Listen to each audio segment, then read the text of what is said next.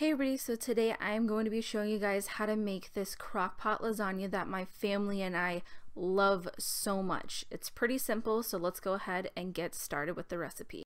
First off, I just wanted to show you guys the things that you're going to need for this recipe. First, you're going to need a box of lasagna noodles. It's important you don't get the oven ready, just traditional lasagna noodles, whatever brand that you like. Next, you are going to be needing some tomato sauce. You need between 40 to 50 ounces of however you want to do it. I go towards 40 ounces because our family doesn't like as much sauce, but if you love sauce in your lasagna and you want a whole bunch, definitely go more towards 50. And then you're also going to need a container of ricotta cheese, and then you also need a container of Parmesan cheese, and then you're also going to need a 8-ounce block of mozzarella or an 8-ounce bag of shredded mozzarella, whatever you prefer. And then you're also going to need 2 tablespoons of minced garlic. I just like this jarred stuff. It makes it super simple and easy, but you could also press your own. And then you're only going to need 2 seasonings, really. That is Italian seasoning and garlic salt. You're going to need about 2 tablespoons of the Italian seasoning. I'm showing you the ingredients list in case you can't find this exact one. And then you're just going to need about a teaspoon of the garlic salt. And then lastly, you are going to need 1 pound of cooked meat, whether that's turkey or beef, whatever you prefer. Use whatever seasonings you would like to make it. I use steak seasoning in Italian. Here I'm showing you the ingredients list for the steak seasoning in case you need to find something similar.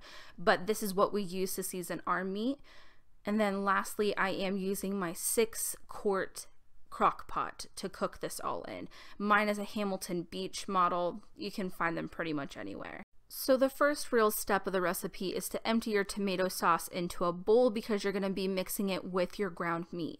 Now, if you want to go ahead and skip this step and get some of that jarred tomato sauce that has meat in it, that's great. I would just maybe get a couple jars. That way you have like ample amount of meat in it, and then you just set that aside because we're all done with that. And then you want to pull out a separate bowl, and then with that you are going to be putting all of the cheeses together, or almost all of them. You're going to be putting the ricotta, the Parmesan, the seasoning, and also the minced garlic together. So I'm just getting that all out and ready. You want to go ahead and you want to just dump it all into a bowl. So right here I'm just putting the ricotta in, and then afterwards I go ahead and I put the Parmesan cheese in, and then after that I get the garlic going, and then I move on to the seasonings. So you're just gonna throw this all into a bowl and you can just mash it all together. And as you can see, I'm not using a precise tablespoon measuring here, but this is just the way that I cook. I don't really measure anything out, not even the seasonings. Like I said, you need a teaspoon of the garlic salt, and that, again, I just gauge, as you can see. And then you're going to need 2 tablespoons of the Italian seasoning. So once you get all of that going in a bowl, I mash mine up with a fork. It makes it really easy to mix everything, and then I just use that same fork to put it on the lasagna noodles. So this is what it looks like when it's all mixed together, and then you just want to set both those bowls aside, and you're going to go ahead and shred the mozzarella cheese. I don't think anybody needs instructions on how to do this, and obviously you can skip this step if you buy already shredded bagged mozzarella cheese. And then you just want to go ahead and set that to the side as you're going to start putting the lasagna together. So I'm just scooting my crock pot over so we can start working with it. And I find it easier to put the bowls in front of the crock pot, and you just want to put the tomato sauce on the bottom. You do want to put a generous amount on the bottom because, you know, all these noodles are going to be pressing down on it. You don't want anything to burn. So make sure you're moving it around because it can kind of seem like you're not putting a lot in there. And then you want to go ahead and put your lasagna noodle in. But as you can see, mine doesn't fit all the way, so I break it.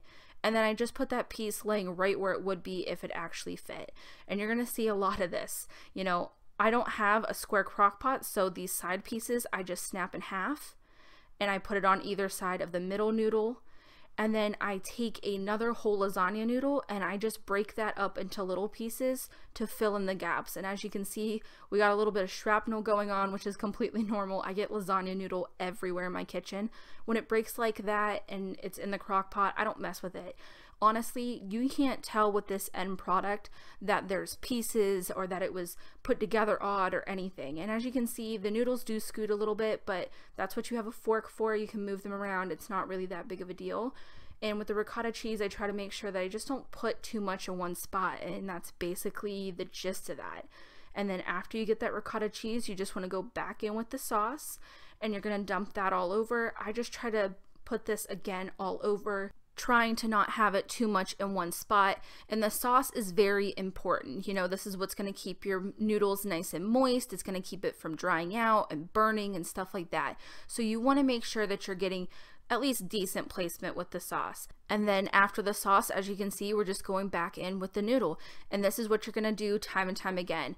Noodle, cheese, and then sauce. Noodles, cheese, and then sauce. And you're just going to keep doing that until your crock pot gets full, or you run out of noodles, or you run out of cheese or sauce, or one of those.